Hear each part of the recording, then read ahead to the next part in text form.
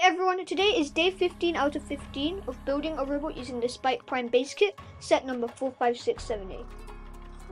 Hi everyone and welcome to day 15 out of 15 building a robot using the Spike Prime base kit, set number 45678. This is the final video of building a robot using the Spike Prime base kit, so let's dive in. The robot has 3 motors in total, 2 medium motors for driving and 1 large motor for attachments. It also has an ultrasonic sensor to detect things that are above. It also has attachments that you can put on and take off.